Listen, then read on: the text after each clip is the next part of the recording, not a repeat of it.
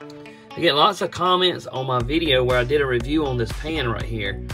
Lots of people are saying that this pan sucks and that stuff sticks in it. I'm here to tell you this pan is over a year old and I've used it constantly. I use it at least a couple times a week. The stuff still does not stick in it. It has no scratches in it.